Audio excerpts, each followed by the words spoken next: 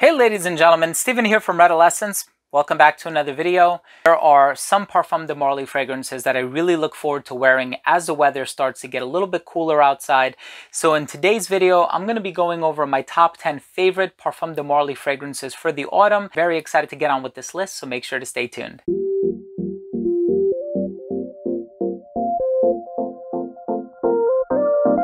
Now, before I begin this video of my top 10 favorite Parfums de Marly fragrances for the autumn/fall, I do want to mention that if you are a fan of fragrance-related content, if you like fragrance reviews or top 10 videos just like this, but also giveaways, unboxings, and more, please do consider supporting this channel by subscribing to it. And also, while you're at it, if you can give this video a thumbs up, it would really mean a lot to me. Let's go ahead and jump on into the list. I'm super excited to talk to you about my top 10 favorite Parfums de Marly fragrances for the autumn, and I'm going to start things off with one that is a little bit unconventional, and this one is called Darlie. So this one has this barbershop type of a feel, very classy, very elegant. It's one of the unsung heroes and one of the hidden gems from the brand. Of course, there's also Shagya, and there's Lipizan, and there's some other fragrances that don't get as much of a hype, if you will, but Darlie is a really nice sort of a fresh lavender, a little mossy as well, a touch of sweetness on account of vanilla, and I think it's perfect for this time of the year. And so if you're looking for something to really set you apart, and maybe you've explored the other DNAs of the brand, but you want to get into something that you have not yet tried, definitely check this out. Again, all of the links to discover these fragrances are going to be down below. Now, the next fragrance I put a little bit low on the list. It's actually in the number 9 spot because I actually like to wear this fragrance all year round. I think this one is pretty versatile. I don't think it's just for the autumn. And so instead of featuring it a little bit higher up on this list, I put it in the number 9 spot, but I really do enjoy this one. This is Percival. So this is a nice citrusy lavender, sort of an icy kind of a fragrance. It really has a little bit of that minty sensation in here, although there really is no mint in the note breakdown. It has ice flower, but it does have that spicy, fresh lavender in here. Might remind you of fragrances like Fierce by Abercrombie & Fitch, or maybe even Legend by Montblanc, but it's done in a little bit stronger and more complex fashion, and it definitely conveys that niche quality. So Percival, really great Swiss Army knife, versatile fragrance by the company Parfums de Marly.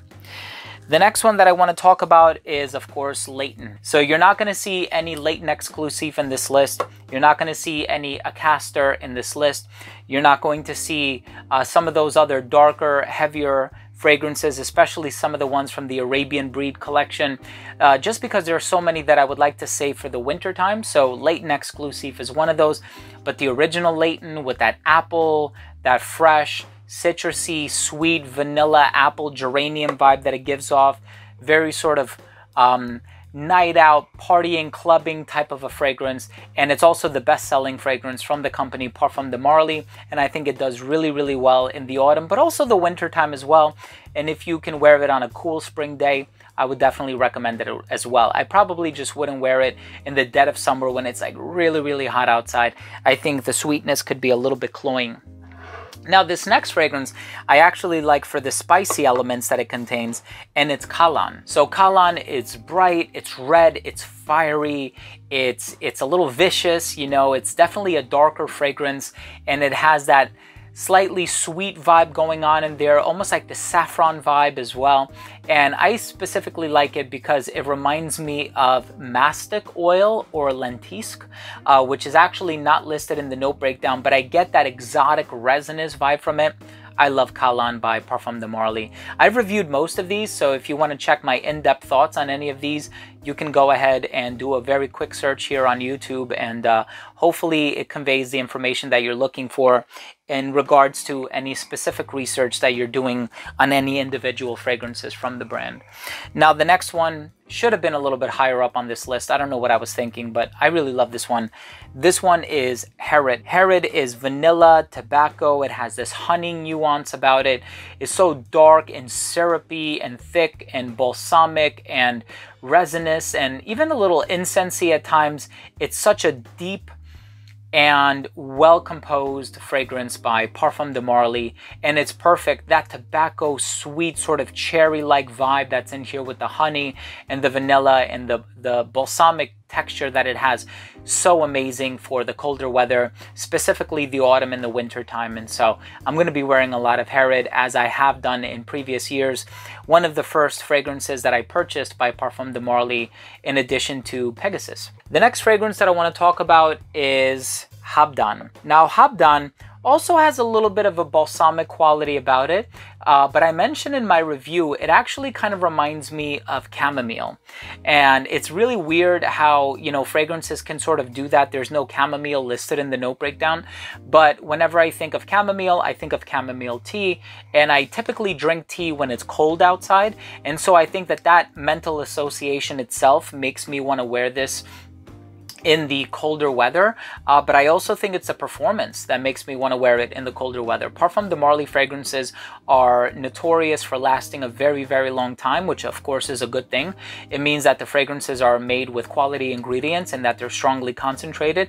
If it were fleeting and it dissipated after, you know, 5-10 minutes, I would say you either got yourself a counterfeit or you're dealing with a fragrance that is not composed using quality ingredients. And that's certainly something that I can't say about any Parfums de Marly fragrance. I think they're all awesome. So I was actually surprised with the versatility of this next one, because even when it's nice and cool outside, I can still get wafts of this fragrance, and it's greenleaf, tart, green apple, citrusy kind of a fragrance.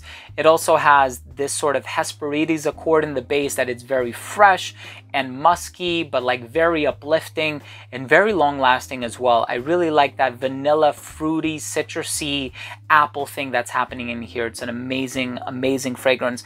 Quite versatile as well. Maybe I wouldn't wear it in the dead of winter, but it is pretty versatile. You know my philosophy. If you're wearing fragrances in a climate controlled environment, you can really pull them off whenever you want. The next fragrance that I want to talk about is coming in the number 3 spot.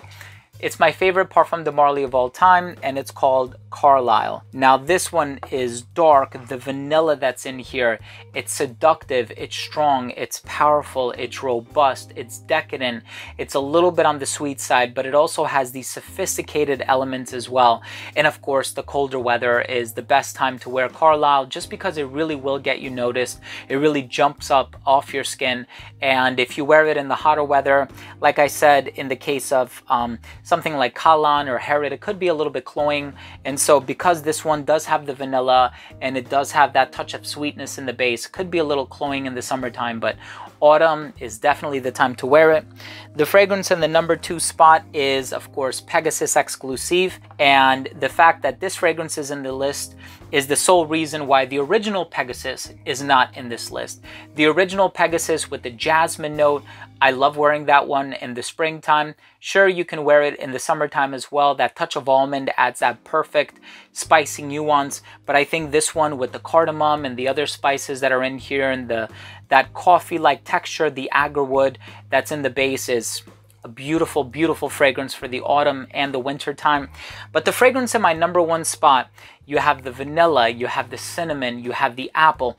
I don't even know if these notes are in the note breakdown, but I personally get them. And it's so spicy and warm and rich and flavorful. And many of you probably know which one it is. I think when it comes to autumn fragrances, this one is very quickly climbing to the top of my list, and I've neglected it in previous years, but it's one of my favorites, and this one is called Oajan. I think if you're a fan of fragrances like Angel Share by Kilian Paris, this one came out first, by the way, and if you're a fan of Ambre Narguilé by Hermes, you're gonna love Oajan. Oajan is an amazing, fruity, spicy, cinnamony, richly textured, autumnal offering from Parfums de Marly. Just absolutely amazing. And so I hope you took something of value from this video. I hope you enjoyed my list of my top 10 favorite Parfums de Marly fragrances for the autumn. If you did, show your support by either subscribing to this channel, leaving a like, or both. I would really prefer it if you could do both. Thank you again so much for watching. I really hope you took something of value from this video. I appreciate you all. Love you all. We'll see you next time. Bye.